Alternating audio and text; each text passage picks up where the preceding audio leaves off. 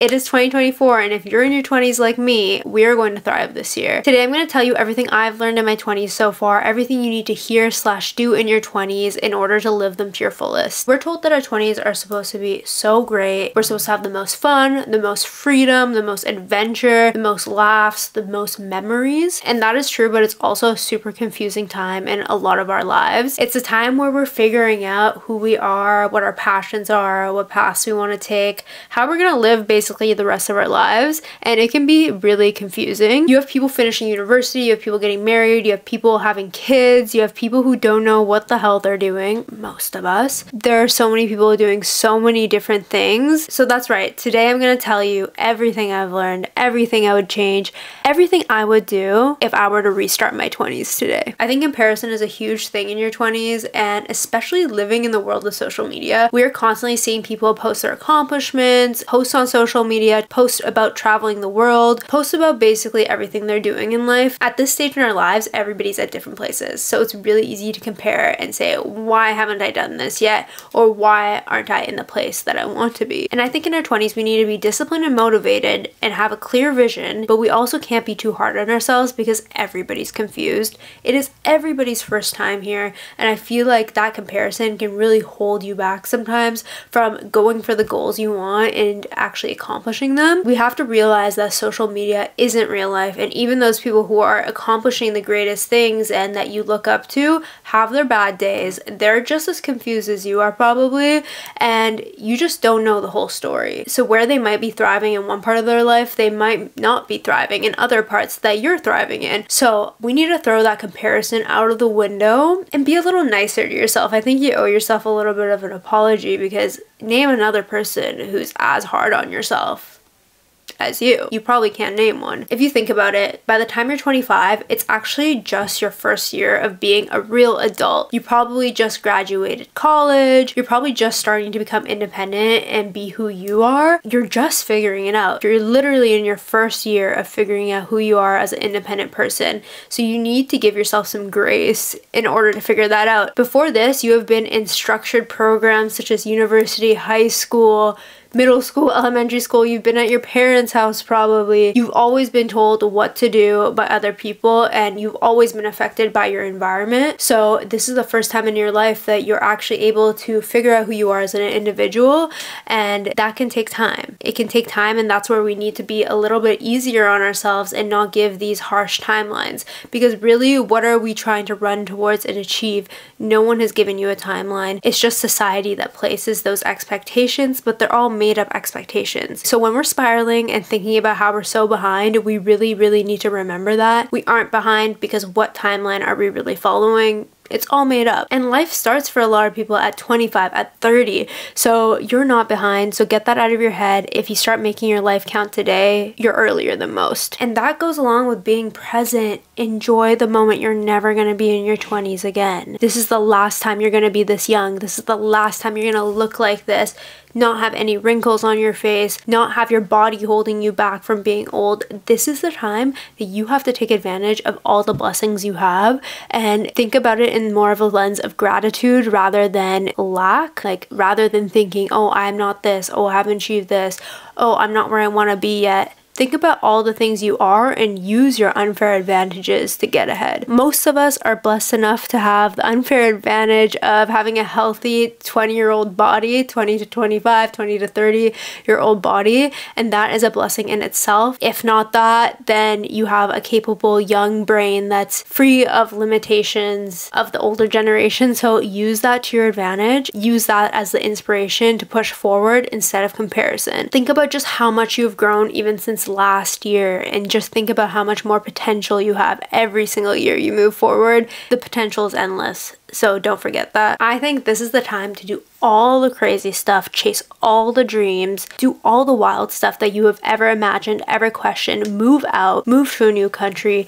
I say the earlier in your 20s you start doing this, the better and the easier it is, because I have a theory. Every year you get older in your 20s, you get more and more comfortable staying the same, and it's harder to make those decisions. But when you're in your early 20s, you don't have that attachment, you don't have that sense of extra responsibility yet that you get later in your 20s. So if you're in your young 20s, go for it. Go travel, move out, have those experiences before you get too attached to feeling comfortable, because this is the age group that we're supposed to feel uncomfortable 24/7. As I said, diamonds are made under pressure, not overnight. So put that pressure on yourself and enjoy the process. Fully enjoy the process. Be present in all of it, because the journey is half the fun. And I know it sounds so cliche, but it really is. What's the point of all of it if you didn't enjoy those minutes? We don't know how long we're gonna live, so you might as well enjoy every day and every up and down. Dance more, laugh more, use your body more, exercise, be active, laugh, make new friends, explore new cities, do all of the things, no excuses. Once you hit your 30s or your 40s, you're gonna be probably more settled down, want to have kids, want to have a family, want to have a house, want to be more stable. So don't even waste a second of your 20s worrying about all that stuff that is gonna be inevitable in the next 10 years. So forget about all those expectations and just explore yourself and what your passions are in this world. And that's your only responsibility for your 20s. A conventional life is always waiting for you on the other side whenever you're ready for it. So live as unconventionally as you can at this age. I feel like later in your 20s, there's almost like a pressure to become more serious and not have as much fun, which is weird. I'm just here to tell you, you should still be having fun. You are still young as hell. Ask a 60-year-old, ask a 50-year-old. They're gonna say you're a baby. So act like one while you can. I'm not saying be irresponsible. Obviously have your goals and work towards them, but have fun while you do it. Go on that trip. You're never gonna regret spending that money. Those memories are worth $1 million. You will spend that money and at first maybe it will sting, but you'll look back and you won't even think about the dollar amount you spent, because the memories are priceless, those experiences are priceless, and once again, you need to use the body you're given in your 20s. Maybe you won't be able to be that active or have as much energy to do all the things that you can do in your 20s traveling, so I'd say use that time now. I mean, some people like to wait till retirement to do it, but I think it's 10 times more fun to do it when you're young, so go for it. Do that trip. You're not gonna regret it. It's probably gonna be the best decision you ever made. Okay, so it's all fun and games. We're daydreaming about all the things you should do. We're not really talking about all the things that go wrong in your 20s, and I'm ready to talk about that. So sometimes things don't go your way. You're wishing upon a star for something to happen. You have big goals, you have big dreams. Say you know what you want to do and you want those ambitions to come true. Sometimes there's roadblocks. Sometimes there's things that get in your way. Things don't go your way every single time, and that's okay, because when you're asking the universe for something, especially if it's a lot bigger than what you've accomplished before, the universe is going to challenge you, because you can't be wishing for something up here and be down here. And every single one of those challenges that are thrown at you makes you reevaluate and grow. So you slowly get to this level, and then when you receive those wishes that you wanted, you are ready. Because maybe the person you are right now is not ready for those things. Maybe you can't handle things. Maybe you don't have the tools that you need to accomplish those things. But every single challenge, every single roadblock the universe gives you, it's just giving you the tools to be able to handle that once you get there. So for me, I put on my vision board a pretty big goal for my social media channels, and I've been facing some roadblocks recently, and I just try to think of it every time that I don't feel like it's going well, that I feel like something's in my way. It literally every single time, it does not fail to teach me a lesson about something I'm gonna need to have thicker skin about, something I'm gonna need to adjust, something I'm gonna need to improve in order to get to that place. So you can't ask for stuff and expect there not to be hard work and growth that comes with that. The universe is smart. The things you ask for are already yours because you thought of them, but that doesn't mean it's just gonna come out of thin air. It still takes hard work. It takes you growing and having the strength to meet those goals, and we can't just give up when something's in our way. If something's forcing you to change in the moment, as hard as that is, it's gonna better you in the future, I promise you. Again, I'm gonna go back to that quote. Diamonds are formed under pressure, but they aren't formed overnight. Take that as you will, and apply that to every hardship you have. To back all this up, there's probably someone less qualified than you doing your dream job. There's also someone more qualified than you doing your dream job. So really, that opportunity is here for anybody. At the end of the day, that other person who has your dream job or your dream life, it's their first time here too. They just happen to grow enough to meet those goals, and you can too, no matter who you are. So dream big. Anything is possible. I truly believe that, but you have to set your mind to it and you have to know you're meant for it. I like to say you deserve the best, but in order to get the best, you need to know you deserve it deep down. You have to have this sense of knowing within yourself that you are good enough. You are enough to receive those things. So if you don't, I think you need to be on the mission of self-love. You got to remember sometimes the most magical things happen in the waiting, and the second you give up, you never know if the thing you want is just one door away. Okay, the next thing about your 20s is don't try to escape. If there's a problem, try to sit in it and discover what's wrong. Sometimes a perspective change or an attitude change about a certain situation or a new look at things can really change how you feel about something and the decisions you make in the future. So instead of trying to like drink and do drugs and even escape to new destinations, it's better to just sit with it and actually dissect why you're feeling what you're feeling. So thankfully, BetterHelp is sponsoring our video today. What a better fit. Sometimes all you really need is to talk to someone with an unbiased opinion who can give you a bird's eye view of what you're going through, whether that's career goals, personal things, things you've been dealing with for a very long time.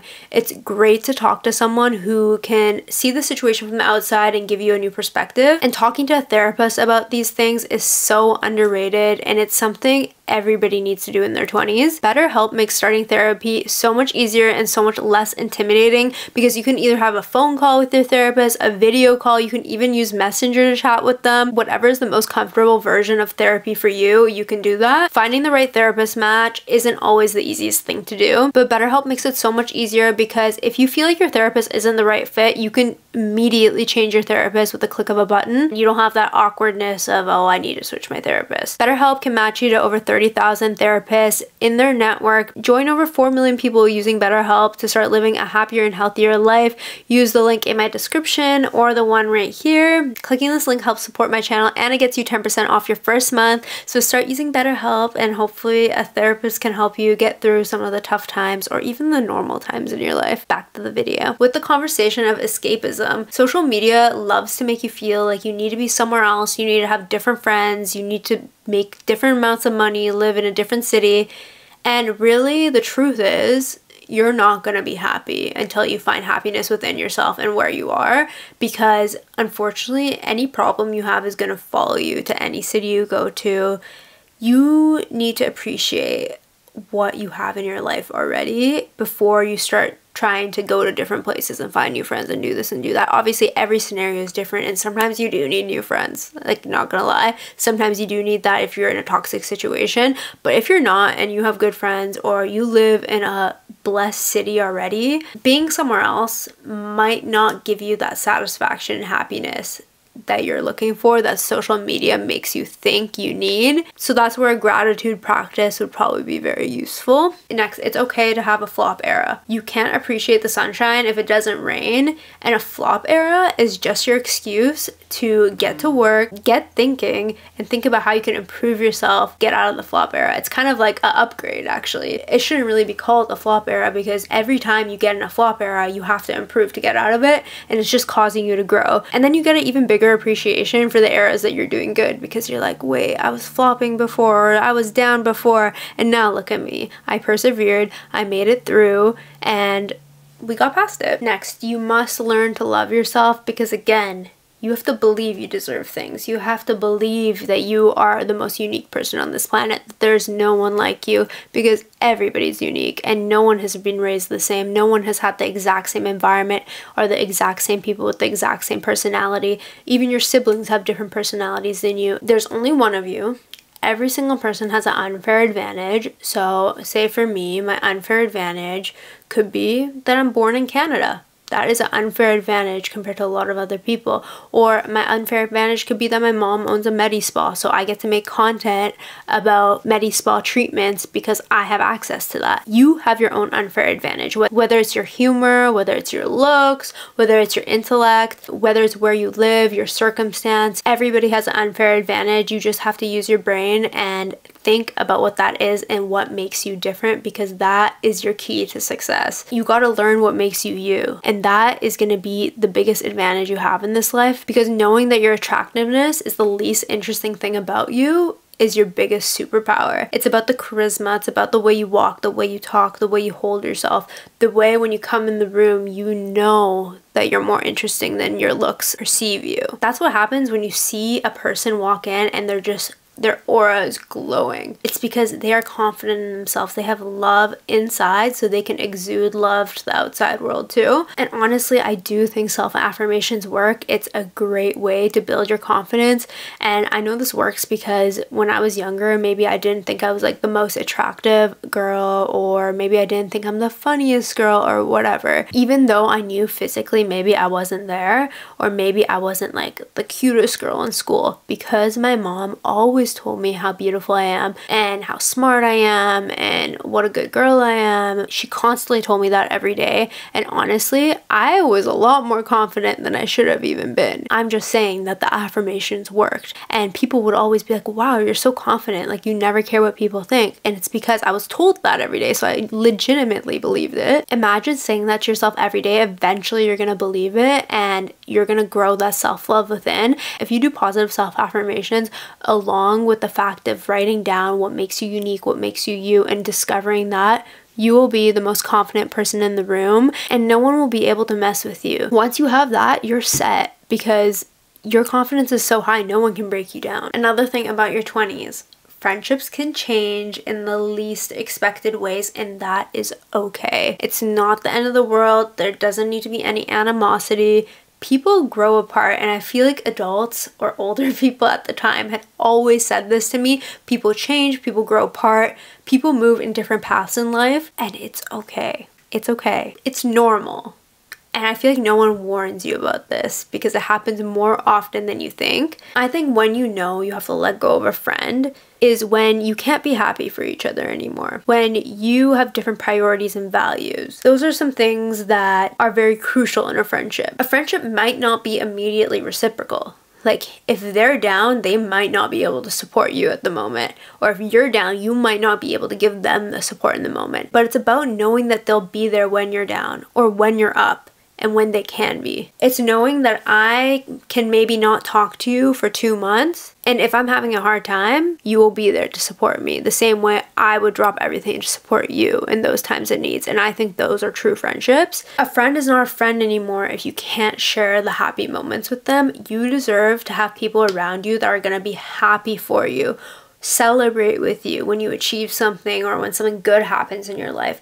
If you feel like you're telling your friends something that's good in your life and you're happy about it and they're not feeding that energy back to you, I'm sorry, but probably it's time to let them go. You deserve to feel so good in your friendships. You deserve to feel loved and appreciated and looked at in a positive light. So if you don't feel positivity, it's okay to move on from a friendship, and it doesn't need to be a big falling out. Sometimes you just change, and sometimes you just move in different directions, and we can still have love for people but also have distance. I'm gonna tell you this right now, a friend that can make you laugh is worth $1,000,000. I feel like we don't laugh enough once we get older. I feel like the pee your pants laughing moments unfortunately start to go down a bit, and a friend that can do that for you, a friend that can put a smile on your face, make you giggle, that shit's worth so much when you get older. And I'd say cherish those friendships so much. I think there are so many different types of friendships, and we have to realize that not every friend serves the same purpose. You have those ride or die friends that are there for the emotional times, there for the down times and the good times. They're deep friends. They're those people you have deep conversations with. You can talk for hours to.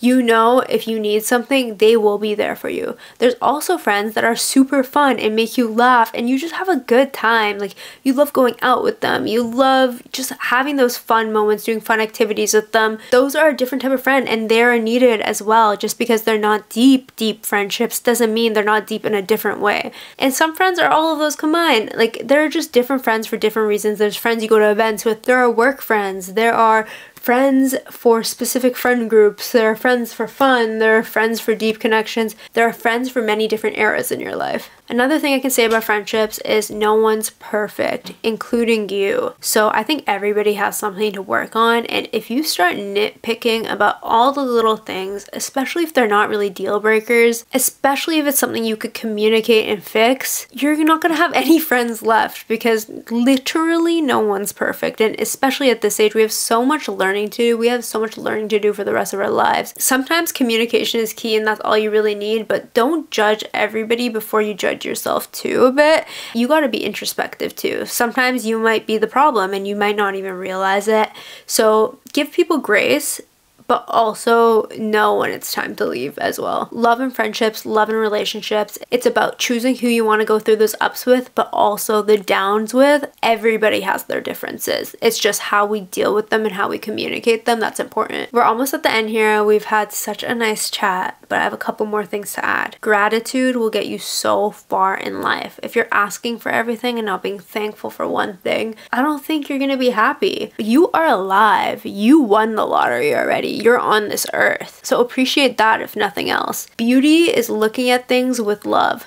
When you have the lens of love in your eyes, anything can be beautiful. So look at life like that. You can really change your perspective on everything if you change the way you look at things. You can see the same thing as someone else and someone can see it as totally negative and you could see the positive in it. It's really about how you look at things and really about your perspective. So keep that in mind when you're thinking negatively about something. There is probably a positive spin on it, and my positive spin again is always that the universe will do what's meant for you, and maybe I need to learn a lesson from this, or maybe this is happening for a reason. Having a positive outlook and gratitude about life is so important. What I like to do sometimes, I know I should do this all the time and not only when I'm in a bad place, but I typically end up doing this when I'm not feeling too good. But what I do to get me out of a funk is the second I wake up, I don't grab my phone, I don't look at anything. I grab my journal and write 5 things I'm grateful for. You can start with 3 if you find that hard, but I write 5 things I'm grateful for. And then immediately after,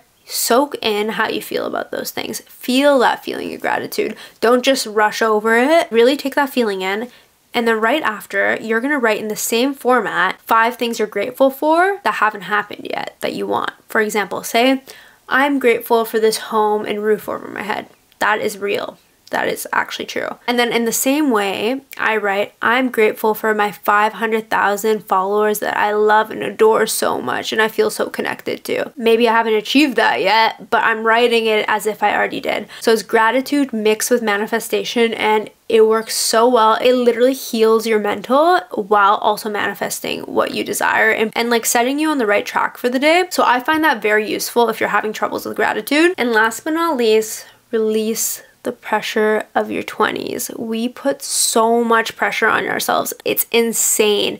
We have so many unfair expectations of ourselves. Life is beautiful. You have time to do it all. You're not running out of time. We are here for, God willing, 90 years on this planet. Maybe a little less, maybe a little more. You have time. You don't need to buy a house right now. You don't need to be married this second. You don't need to figure out when you're having kids. You have time. You don't need to have your dream career this moment in time exactly. It will come in due time. I promise you. You just need to be worried about enjoying the moments you have while you're young. You are never stuck. There's always a chance for change. It's never too late. Even if you're 40 and you want to change your career, change your path, you can. If you really want to, you can. Make decisions based on how your ideal life will look like in 5 years rather than 20 years, because in 20 years, you won't even know what you want. Let's just be honest. We change so much, just even week to week, let alone year to year. You want to think about what you want in 20 years. We don't even know if we're going to be here in 20 years. More realistically, think about what you want in 5 years and work towards that, because at the end of the day, time here is not guaranteed. You change and grow so much as a person. I don't want the same things I wanted last year. Try to narrow your focus down a little bit, and I feel like it will help you get less overwhelmed, because I feel like a lot of us are thinking about 20 years down the line, 30 years down the line, our families, how we want to provide, all that stuff. That causes too much stress. Think about 5 years from now. Even if you don't want to do that, think about how you want to live 1 year from now. And I promise you, it will be so much easier to accomplish. Anyways, this is the first time I'm ever doing content like this, or sitting down and speaking about something or giving advice.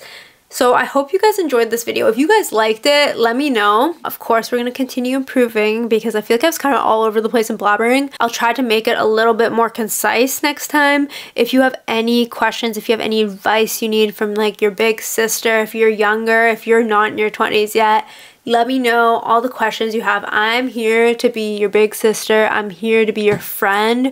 So whatever questions you have, I love you guys so much. Honestly, making this video really fed my soul, so I'm so happy I did it. And I'm gonna be posting more on YouTube now, and I really like this format for once in a while. I have no idea what I'm doing with my setup, but I just thought I'd just come here and sit down and talk to you guys. So if you enjoyed this, make sure to support me by subscribing, hitting the thumbs up button, and leaving a comment. It really helps the channel and really helps me continue making videos like this. So I love you so, so much, and take care. You got this, babe.